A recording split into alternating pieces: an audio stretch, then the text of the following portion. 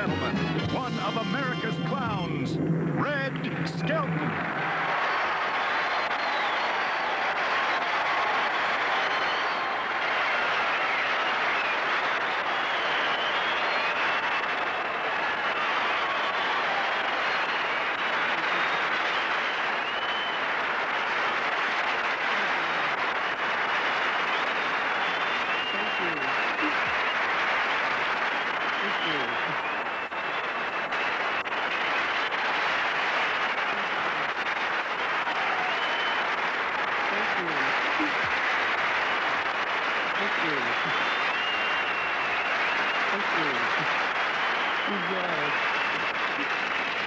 Well, you can't top that. Good night.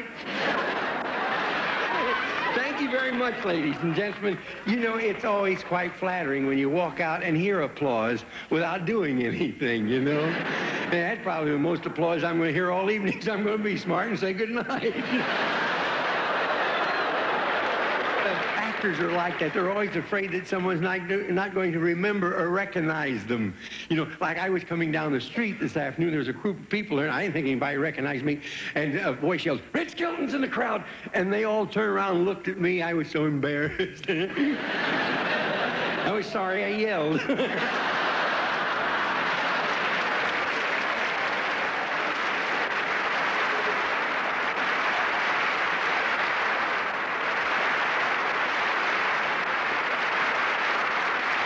But it's nice to be back in Canada again, and I'm actually here by popular demand. I was here in 1934.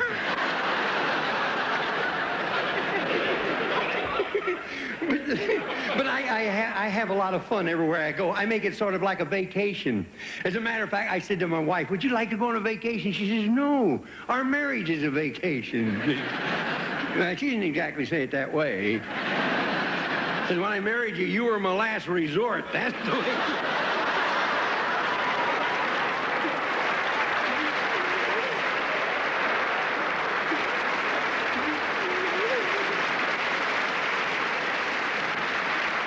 Now, I'm not going to do jokes about wives because I will say one thing, though, that my wife is one of the most unusual women you'd ever want to meet.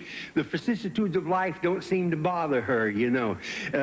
I walk down the street and ladies recognize me, "Red," and they give me a kiss on the cheek, and she never gets jealous, you know. And she raises thoroughbreds and quarter horses, and one stepped on her foot, and she didn't even get mad. So I think somebody like that, you should always be nice and say nice things. But wherever she spits, grass never grows again.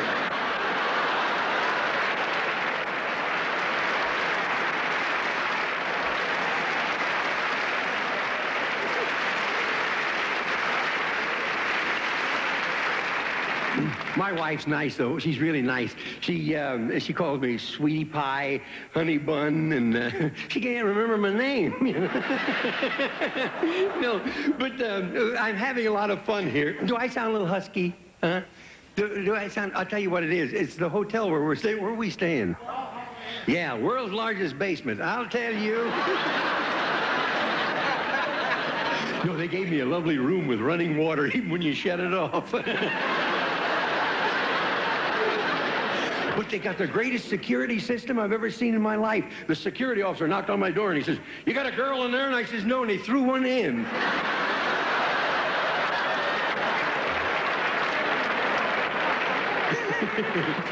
But the reason I get a little husky, the change of climate. I came from the desert up here, see, and last night it was so cold in my room, one twin bed got in with the other one. Look, I'm a 33rd degree Mason, and last night I went down 4 degrees. I couldn't sleep all night long. My teeth are chattering. I finally got up and took them out of the glass. But no, it's a nice hotel. It's a nice hotel. They got a real bellhop over there. This guy's got one leg.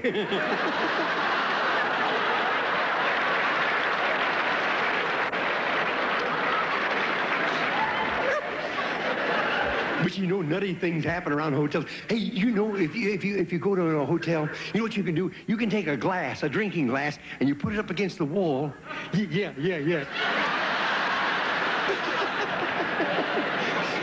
Put it up against the wall, and you can hear everything in the other room. Last night, I'm standing there. What do you think I hear? A guy on the other side with a glass.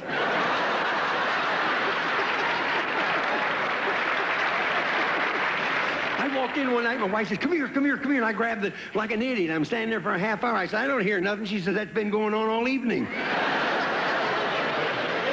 But you know, silly things do happen around hotels. I was here a few years ago. I was in Toronto, and during a blackout, all the electricity went off, and everybody had to walk up to their rooms. See? So it was after my performance. I was at the big, what do they call it, the exhibition? Yeah, is that it? The C&EI, whatever it is. Anyhow, I go into the hotel. Now, everybody has to walk up to the rooms. I start upstairs, and there's the first guy on the first flight of stairs, and he was so lit up you could read by him. No kidding. You brush against him, you get an alcohol rub. One of those. So I said to him, could I be of some assistance? He says, would you be so kind? He says, I live up on the 3rd floor, but I don't think I'm going to make it, you know. Well, I helped him up 3 flights of stairs. I opened the door, and I threw him in, walked downstairs. Here's another guy. He looked worse than the first one. See? So I said, where do you live? He says, I live up on the 3rd floor. Well, I threw him over my shoulder, and I packed him up 3 flights of stairs. I opened the door, and I throw him in, walked downstairs. Here's another guy, but just as I got him on his feet, he started hollering, help, please, help. The security officer came and said, what's the matter? The guy says, what's the matter? This darn fool's been packing me up 3 flights of stairs and throwing me down the elevator shaft.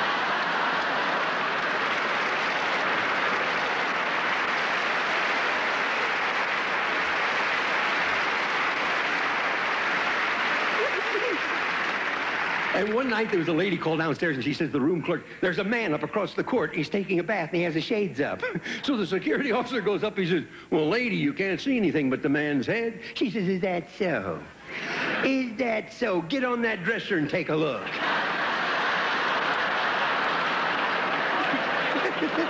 Would you bring me the hat? Would you bring me my hat?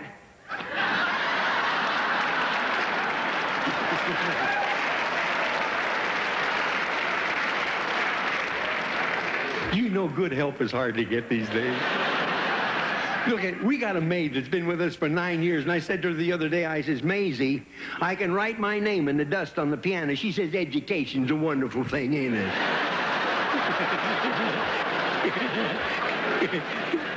I got a joke for you. It's about time. 2 seagulls, Gertrude and Heathcliff.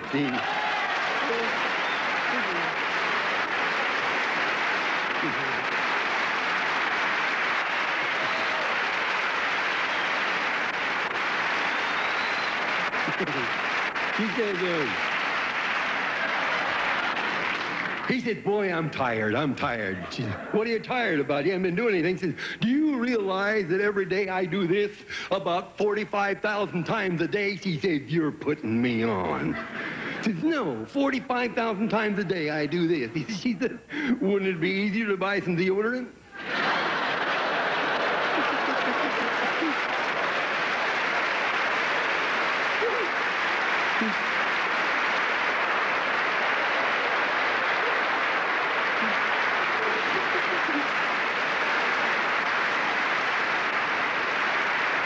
I got one for you.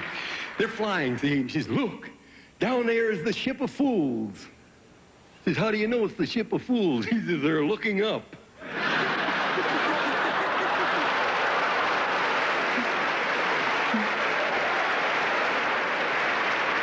I got a joke. There's an elephant talking to a hippopotamus, and the elephant said, you know... The elephant said, you know, damn it.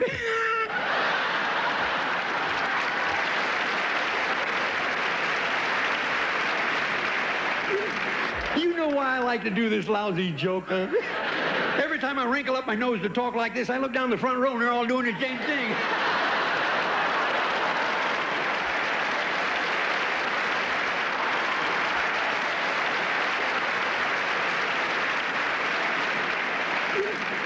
The elephant, they said to the hippopotamus, he said, you know, there is nothing worse than a cold in the nose. And the hippopotamus said, you never had chapped lips, have you?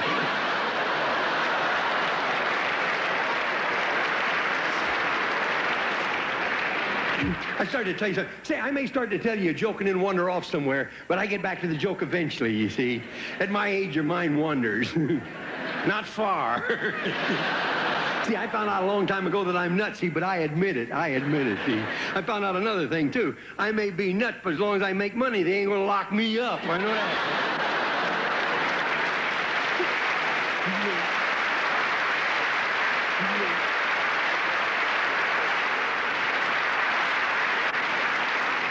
I'd like to do a little pantomime now for you of a little old man. A little old man and a door. Little old man and a door.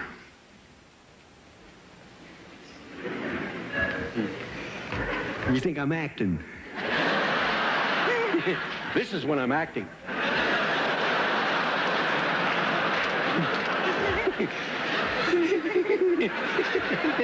We got a nudger down here. You know what a nudger is? I tell a joke, she explains it to him, and he says, yeah. Little old man and a door.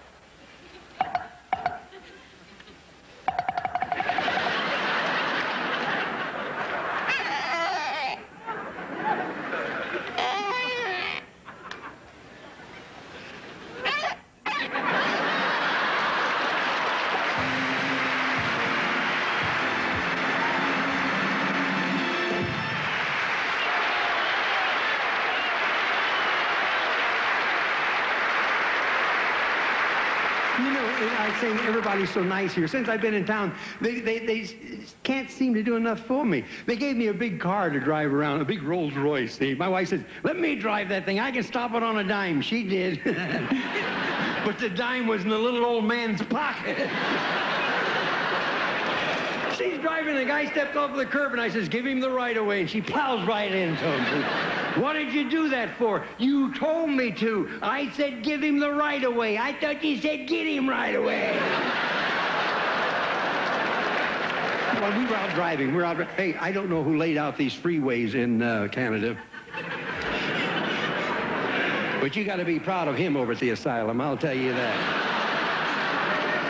Well, you get on one of them things you want to get off, you better be in the right lane at the right time, make the right... It happened to me. Because I didn't mind. I'd never been to Kansas City before anyhow.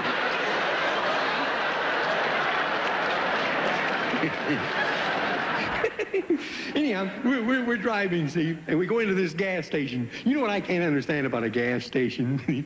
The cash box is out in the open, the office is out in the open, and they lock the restrooms.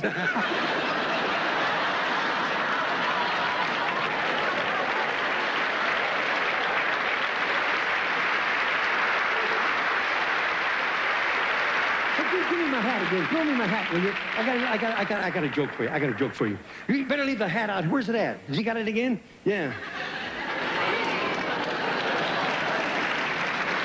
You've been in my Geritol, ain't you?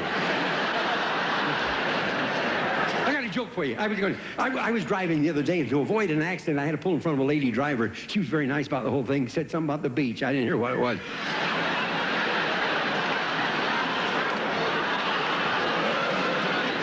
Why, you got a funny beach around here, huh? This dear little lady, she must have been nearsighted. She mistook me for a Spaniard. She called me Sebastian. I heard that. I got a joke for you. If you've heard this, don't stop me, because I'm dying to hear it again, see. Two highway patrolmen, they're driving, see. One of these officers turned to his buddy and says, "You realize that we've been on duty all day? We haven't given out one ticket." He says, "We nabbed the next car that goes by." Now, it's a big Cadillac. They tail this guy, but he stays in the right lane, uses the proper hand signals. The directional lights are perfect. He stays within the maximum speed. So one officer says to his buddy, "I've never seen anyone from Canada drive this carefully before. We ought to congratulate that guy." So they pull him over. Says, "Nothing wrong, sir, nothing wrong. Just wanted to congratulate you. 35 years I've been on the highway patrol. I have never seen anyone from Canada drive so carefully." This guy says, "When you're crocked, you gotta be careful."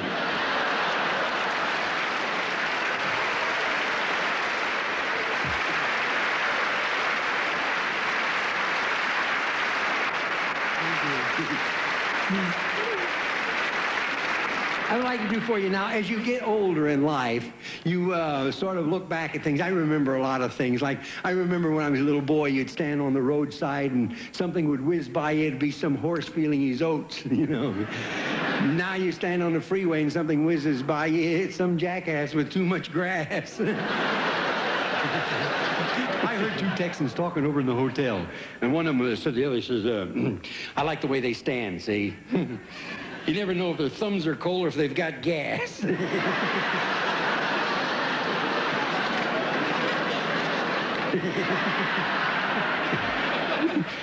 He says, "Now that we're getting friendly with China, tell me, do you believe in Buddha?"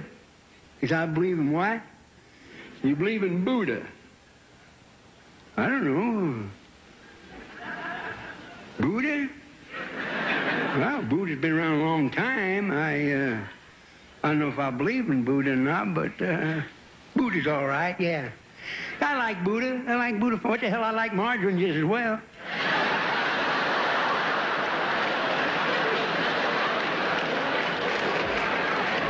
I play a lot of the colleges, and while I was at Muncie, Indiana, at Ball State University, the students got together and they made Clem Cadiddlehopper a doctor of foolology.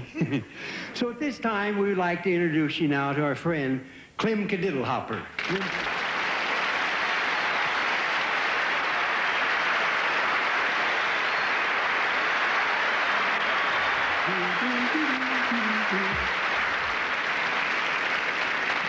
Well, sir, it's nice to see you folks again. It's been a long time since I saw you last. I got married. I had a military wedding. Well, there were guns there, let's put it that way. My wife is a lovely lady. She's only 21. Of course, that's 150 for you and me.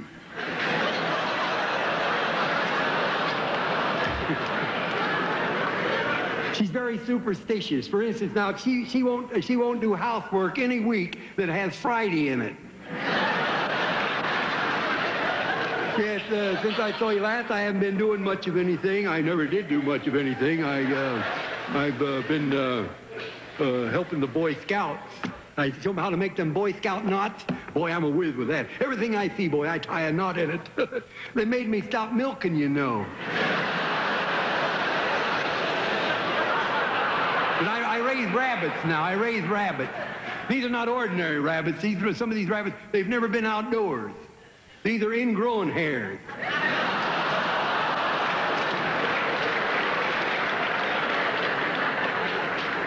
You better start the car.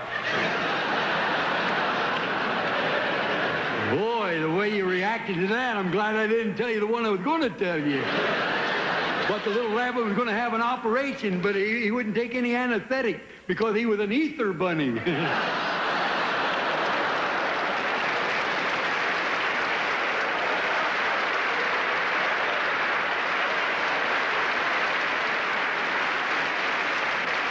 But you know, my rabbits are smart. My rabbits are smart. I make them mind. I shake a stick at them. I say, "You mind me," and I shake this stick at them, you know. The other day I had a couple who wouldn't mind me at all. So I locked them up in a barn for a few days. They'll never do that again either.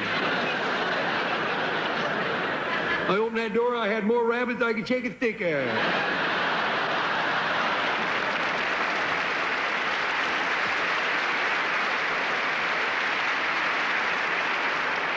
You can shut the motor off. Yeah, the other day, there were a couple of coyotes chased a couple of my rabbits into a haystack. And one rabbit turned to the other and he says, "Ah, ah, ah, We're going to make a run for it or stay here and outnumber them.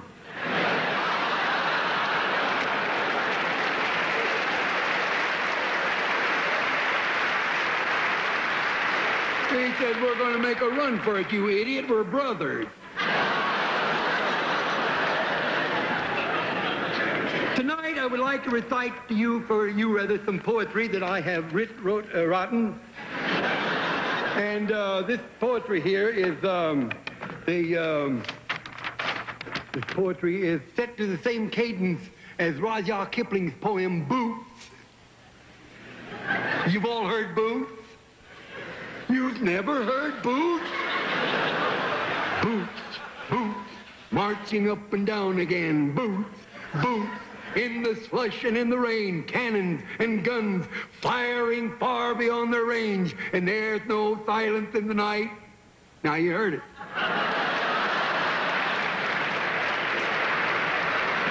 This poem is set to that same cadence, but this is, instead of boots, this is called frogs. Frogs. Oh, by the way, I don't need glasses, but I reached the age where curiosity is greater than vanity.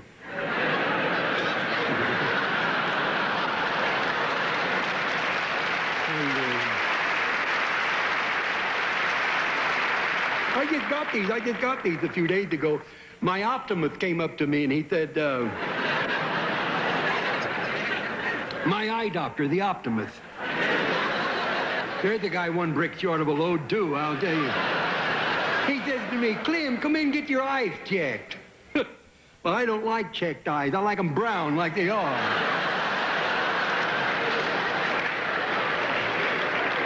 I don't know what anybody would want with checked eyes. It's all right if you're a cab driver, I suppose, but I wouldn't care for them myself. This poem is called A Frog, and it's set to the same cadence here. I will, I've heard it myself. I don't care for it.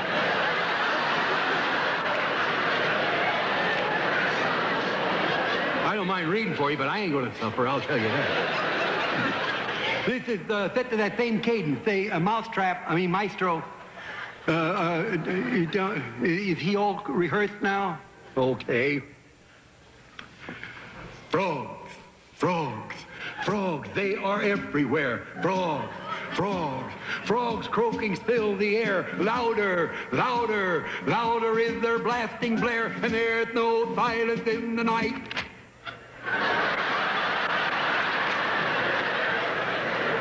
Well, you knew I wasn't Richard Burton when I came out here.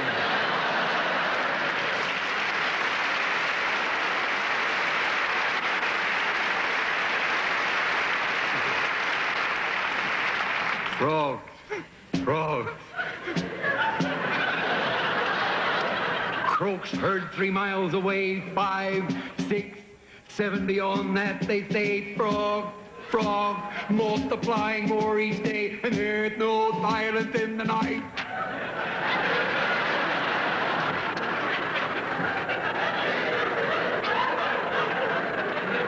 Now, there's some undertone tittering going on out there. Now, either you hush up or I'll clear the hall. And about 2 more verses ought to do it.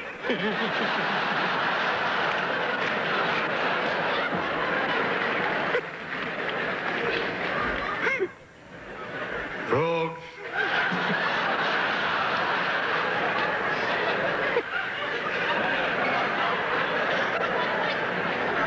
Frogs. Don't get me to laughing. You'll never get out of here.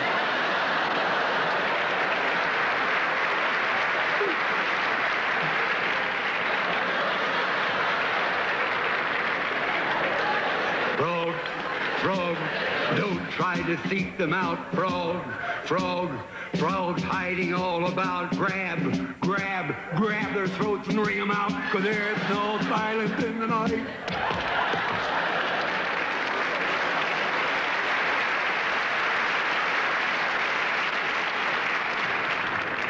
Frogs, frogs. They're good as only bad, flirting, flirting, flirting on their lily pads. Mom, mom, mom says no, but you know, Dad, there's no silence in the night.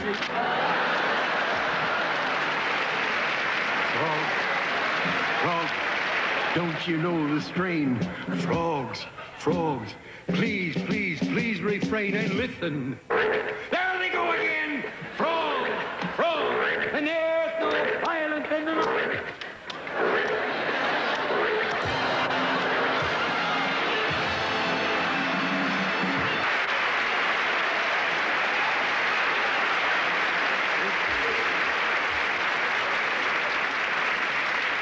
What a wonderful proof that silence is golden.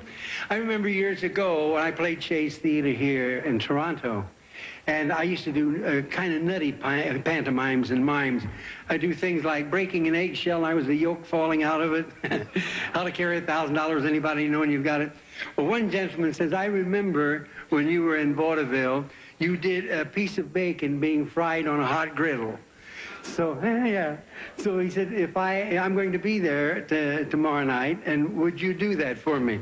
So I'll now do a piece of bacon being fried on a hot griddle. Ain't you glad you came?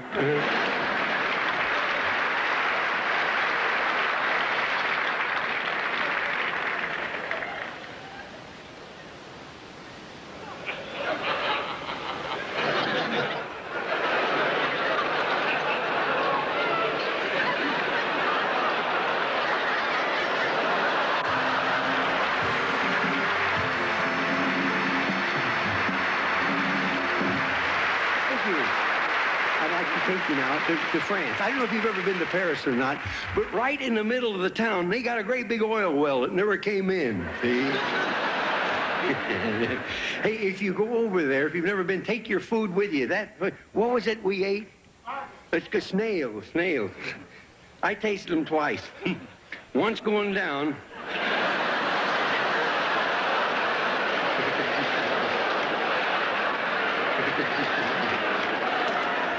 Now, there are two ways to get to the top of the Eiffel Tower. You can pay what's equivalent in American money, 15, 18 cents, and take the elevator, or you can walk up 1,222 stairs. That's what this is all about. A typical little tourist couple.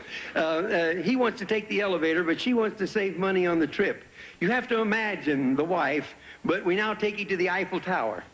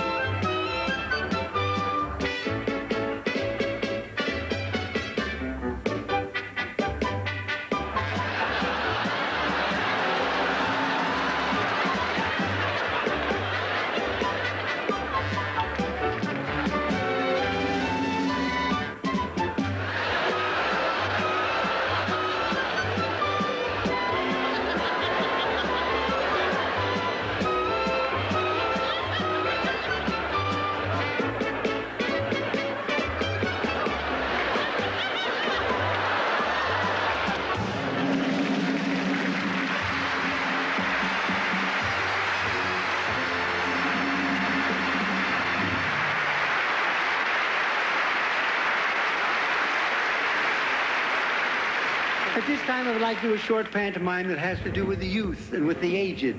And I'm certain that if any of you have ever watched a little old man watching a parade, you can tell exactly what he was thinking about the past, the present, and of the future.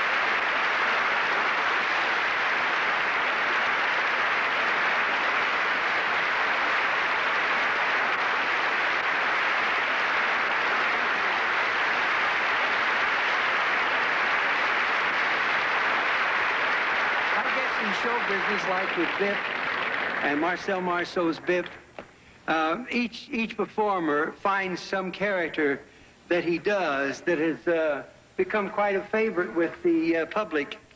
Mine happened to be Freddie the Freeloader, and people ask me,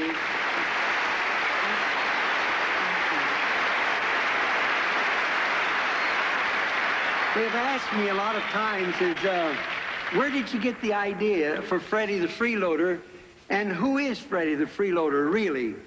Well, I guess you might say that Freddie the Freeloader is a little bit of you, a little bit of me, a little bit of all of us, you know.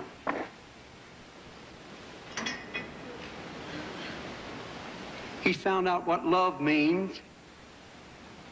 He knows the value of time. He knows that time is a glutton that eats up life.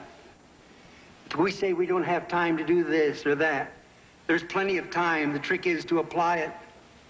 Our greatest disease in the world today is procrastination. And Freddie knows about all of these things, and so do you. He doesn't ask anybody to provide for him because it would be taken away from you. He doesn't ask for equal rights if it's going to give up some of yours. And he knows one thing, that patriotism is more powerful than guns. He's nice to everybody because he was taught that man was made in God's image. He's never met God in person, and the next fella just might be him. I would say Freddie is a little bit of all of us.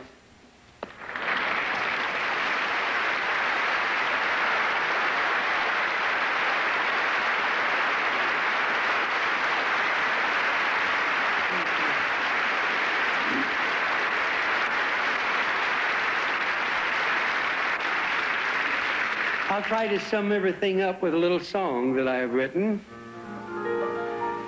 The time has come to say good night. My, how time does fly. We've had a laugh, perhaps a tear, and now we hear goodbye. I really hate to say good night, for times like these are few. I wish you love and happiness in everything you do. The time has come to say good night, and I hope I've made a friend. And so we'll say, may God bless until we meet again. Good night, and may God bless. Thank you.